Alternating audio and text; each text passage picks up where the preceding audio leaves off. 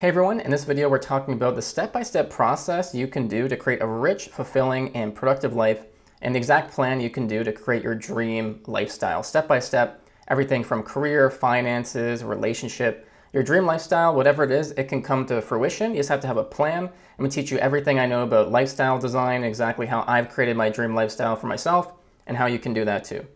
Now a little bit about me, just for some background. My name is Carmen. Right now I hold a six-figure job in marketing that I absolutely love. I run a six-figure online business on the side about my passions. I'm healthy and I'm in the best shape of my life. I'm happily married and I have a booming social life and business network. And I say all these things not to brag or anything, but just to inspire you and show you that with some hard work and planning, you can create your dream lifestyle and make it come to life.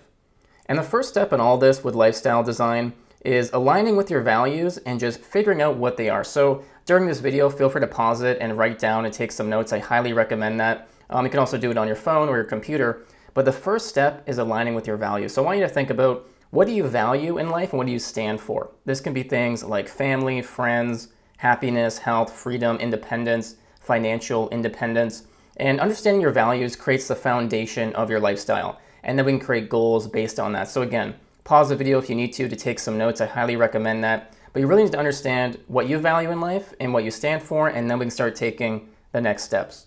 So once you do that, now we're on to step 2, creating goals for each area of your life. And what I want you to do is either on paper or in a spreadsheet. I like using Google Sheets and Google Drive to keep things simple, is to map out these different categories and pillars of your life and then create goals for each one. You might have a pillar for career, health, finances, relationships, maybe hobbies, education. Map out all the major categories in your life. And then I want you to create 2 to 3 major goals in each area. And this will give you something to aspire to, it helps you grow. But the main thing here is to actually add steps beside each goal. So then we have an action plan to follow. A really big mistake people make is they set goals, but they don't really know how to accomplish them and the next best steps. For example, maybe with career, some of your goals are going to be to get a job that pays $75,000 a year. To get a job that's fully remote, that you can do from home. Maybe you want to get certain certificates and credentials to help with your career. Health, maybe it's signing up at the gym. For health, maybe it's getting a personal trainer, signing up at the gym, losing or gaining a certain amount of weight. Finances could be saving a certain amount of money, saving for a down payment for a property, investing a certain percentage of your income. Relationships could be getting into a long-term relationship, making new friends, or maybe making business connections to help you with business in your career. And I want you to think big though. Set big goals, set lofty goals, be ambitious. We want to get out of our comfort zone, okay? So it's self-improvement. One of the biggest things when it comes to your goals is setting things that get you uncomfortable and get you kind of into new areas and things you haven't done, because that's how you grow as a person, right? Because when you do those things that maybe make you a little nervous, a little bit anxious, and I do this all the time, what happens is you internalize that and becomes a whole new kind of persona and becomes your new self. So those things that made you nervous and uncomfortable before, now it just become natural and they're nothing you have to worry about. It just becomes a part of who you are. So map out all these goals and then add steps for each one. For example, maybe with the career, if you're looking to get a higher paying job, you might make the steps of applying to jobs every single day, improving your resume, maybe improving your cover letter, looking up job searching strategies. Maybe you're going to reach out to recruiters every day on LinkedIn, right? Make those steps that you can take so you can actually make your dream goals come to life. For health, again, maybe it's packing your gym bag every day, signing up for that gym membership, working out 2 to 3 times per week. In finances, it could be saving a certain amount of money every week or month, investing a certain amount of money every month. Again, make those steps so you can actually make your dream goals come to life. And then after that, we need to create a routine and a schedule. And this is a really big mistake I've seen a lot of students make, and even some close friends, is they don't really have any kind of structure or routine to their day. They kind of wake up at a different time every day, they go to bed at a different time every night, and they don't really know what they're doing and when. And one of the best things you can do to be productive and happy is have a clear routine that you can follow. And especially if you're trying to get big goals done, you're going to need a routine that you can stick to. And some things I want you to think about is creating a morning routine, an evening routine, and then mapping out each day what you need to be doing to actually get all these things done. So for example, the morning routine, I'd recommend waking up at a certain time every day. I'm an early riser. I like waking up 4:30, 5 a.m. every day. You don't have to do that. Just wake up at a time every single day consistently that helps you with your own lifestyle. So maybe you wake up at 7, 8, 9 o'clock, whatever it is. Just make sure you actually have that noted down and then you set your alarm. And a little hack you can do too, if you kind of struggle to wake up at a certain time, is set your alarm and then leave your phone out of the room. So you literally have to get up and go turn off the phone.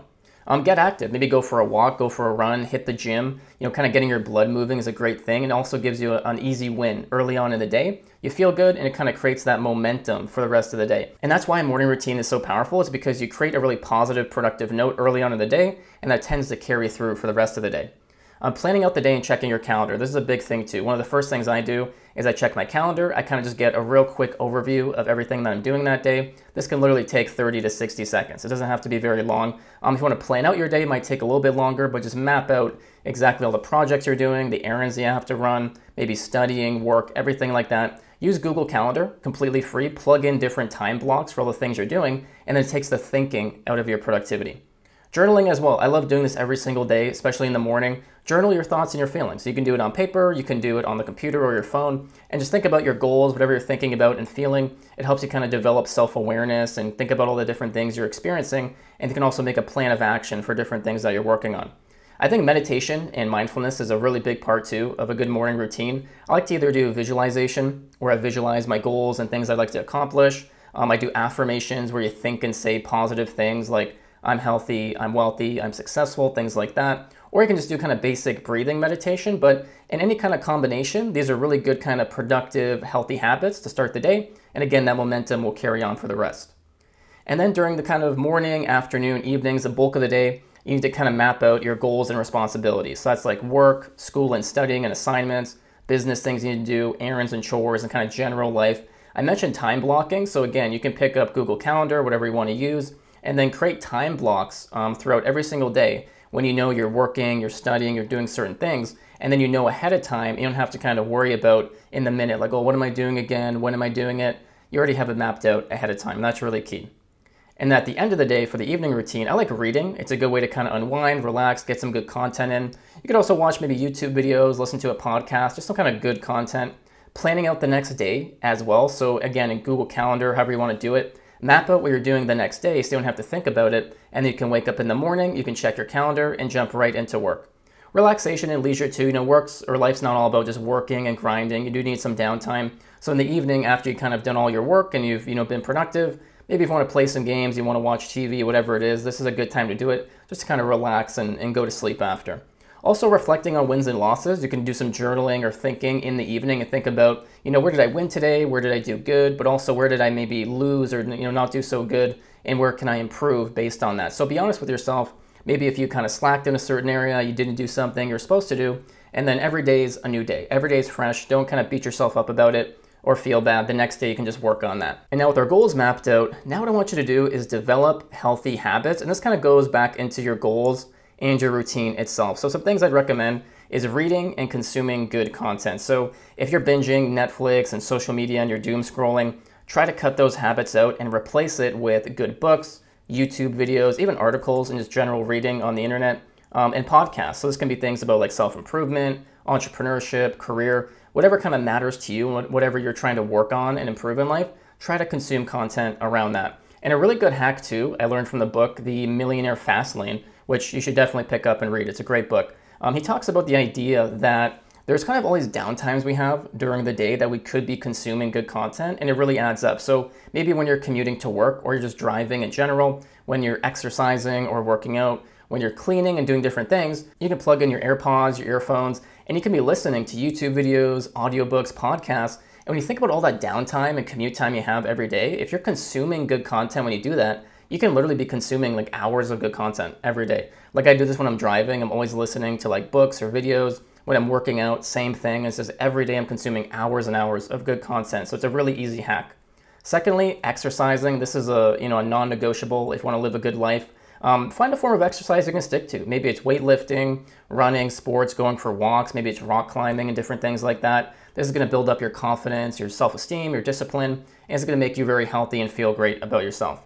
And then related to that, it's going to be healthy eating and dieting. So definitely kind of audit how you eat. Do you eat a lot of like processed food, junk food, things like that just aren't going to make you look and feel good. Instead, try to create a healthy meal plan that incorporates a lot of like good protein, good complex carbs, fruits and veggies, things like that. Protein shakes, take supplements, try to find a way to improve your health through your diet, because what you eat definitely impacts a lot of how you feel and how you look. And then it's going to definitely translate into your energy, and it's kind of how you approach the day in general. Journaling as well. Like I mentioned, you can physically journal or do it online or on an app. and you kind of journal your thoughts and your feelings and your goals. That gives you more self-awareness, more emotional regulation. What's cool too is like once you do it for a while, it's almost like a time capsule. Like I have journals from like 5, 6, 7, 8 years ago. It's kind of cool flipping through them and seeing like my progress and the journey. It's kind of a little cool kind of side effect of that, but definitely something that's very low impact you can do for a few minutes a day that has a lot of benefits.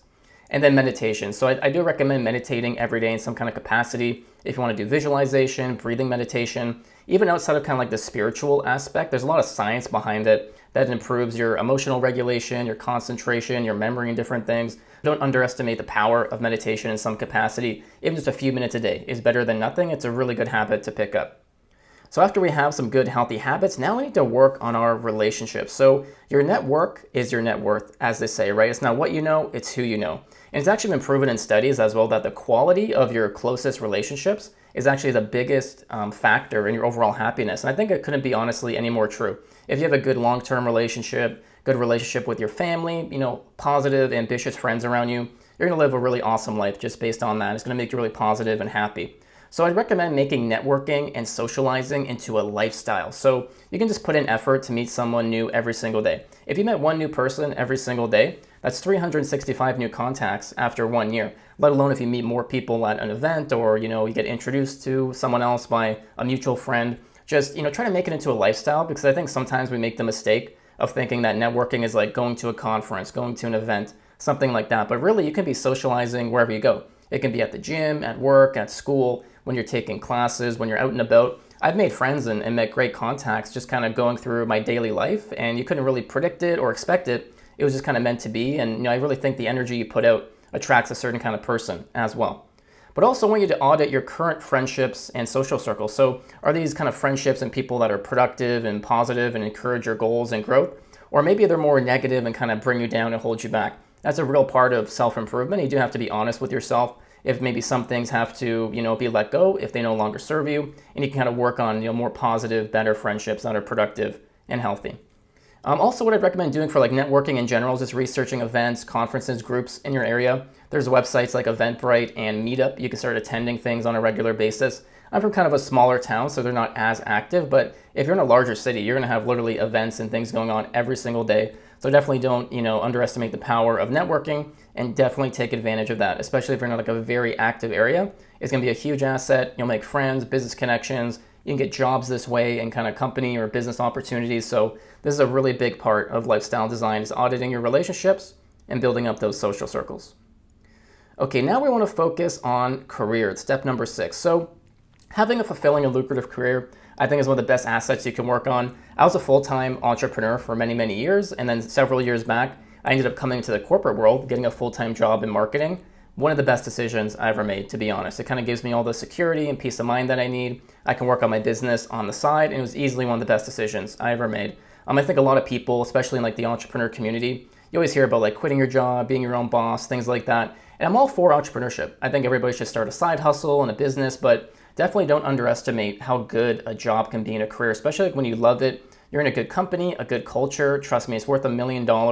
And that's why I want to talk about different things like taking online courses and certificates to develop skills and credentials for your resume. I'm in marketing, for example, so HubSpot, Facebook, Google, they all have free courses and certificates that you can get. Some of them are paid, but even just the free ones you can get onto your resume. And you could apply this to any industry though. Maybe you're in programming, the trades, whatever it might be. There's definitely ways to get more education on your resume that can help you get a better job. Also, creating a personal brand. This is huge nowadays with social media and the internet. You need a personal brand to stand out. You can develop a landing page or a website really easily with Squarespace, Wix, Weebly, WordPress I love. You can be active on LinkedIn and your social media profile, so make sure that you do have a social media profile active on all the major platforms. Make sure you have a nice headshot, all of your education, your bio, things like that filled out, and then publish content on a regular basis. So this can be blogging on LinkedIn or medium.com is free. You can use ChatGPT to help you if you're not the best writer. But even just in general, you can record videos on YouTube, social media, get content out there, because then it increases your reach and your awareness. It makes you look like an authority and you're credible, and then jobs and opportunities can come to you naturally. I've had that happen all the times where, a recruiter reached out to me organically, or maybe a client did. And it was all because I have a website and a lot of content out there, and I have that brand established. Also, just make it a habit to check and apply on job boards. If you're interested in a certain kind of position or industry, use LinkedIn, Well Found, Indeed, whatever it might be. get some job boards listed, go on there, fill out your profile, and just make it a habit to apply to jobs every single day because it is a bit of a numbers game.